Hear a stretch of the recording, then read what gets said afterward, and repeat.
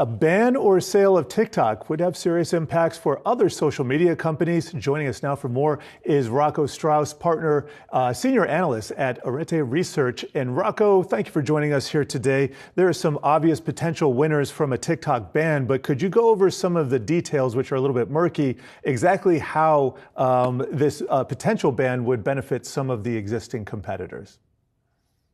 Yeah, sure. I mean, it really at the end depends on if we actually get a ban or a divestment, right? Mm-hmm. So like a ban obviously would have clear benefits to all of the larger ad-funded internet names. So we're talking Snap, Pins, Meta, and certainly also Google or YouTube.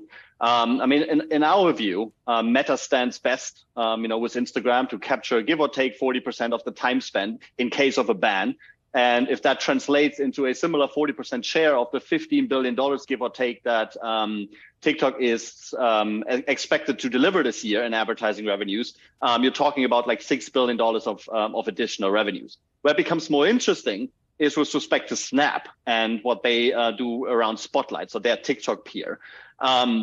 If they would capture some, like, say, 15 to 20% of the time spent, which with respect to kind of like the age groups on both platforms, would make sense. And you capture like a similar share of the $15 billion of revenues. You're talking about like some $2 billion on a revenue run rate base that could move over to Snap. And that would kind of like mean a 50% push to top line revenue growth.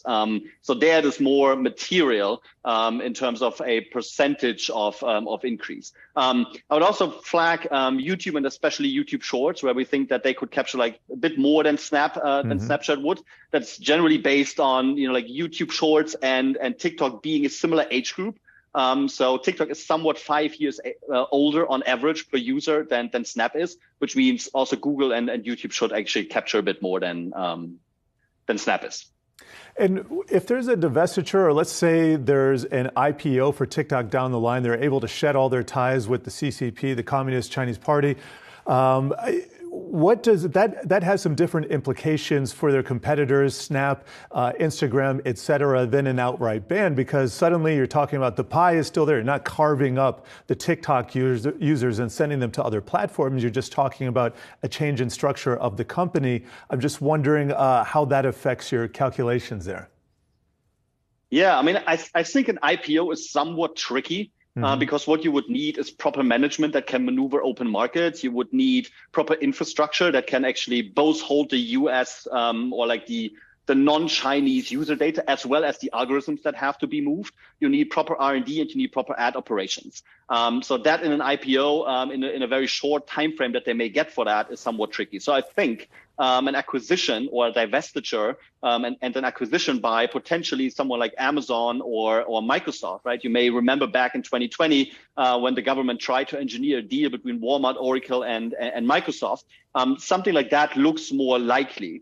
And if it really ends up, as a part of Amazon or Microsoft, which, both have obviously their cloud offerings to host the data and have tons of R&D teams that they could employ here, then you somewhat get a much stronger TikTok, also based on the additional data that you would get, like on the transaction side for Amazon or from the wider offerings that Microsoft has in their universe than TikTok is today. And that certainly would not be a positive to any of the larger ad-funded internet names.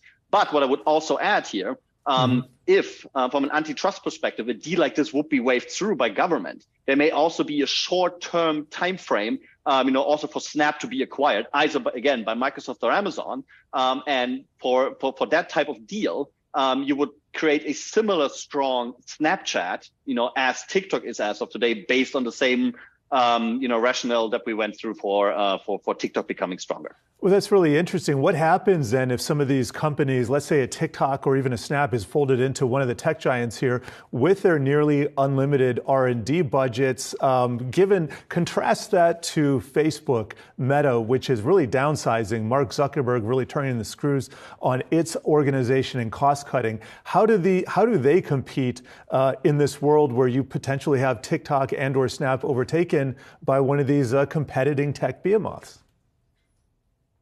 Yeah, I mean, I guess the main benefit comes from the additional data source, right? I mean, Meta as well as Alphabet with Google and YouTube, they have vast ways of collecting data on platform as well as like off platform with all the conversion tags that they have around the web. That is something that Snap, TikTok, also Pinterest is not having as of right now. If you have these additional data assets, you immediately monetize these platforms significantly better, given that you move closer to conversions and have more intent data present, and that brings pricing up, that attracts more advertisers to the platforms, and with that, I think the consideration of like the cost that you would have against that becomes less meaningful. Quite interesting. We got to leave it there, though. Rocco Strauss, partner, senior analyst at Arete Research. Thank you for the time today.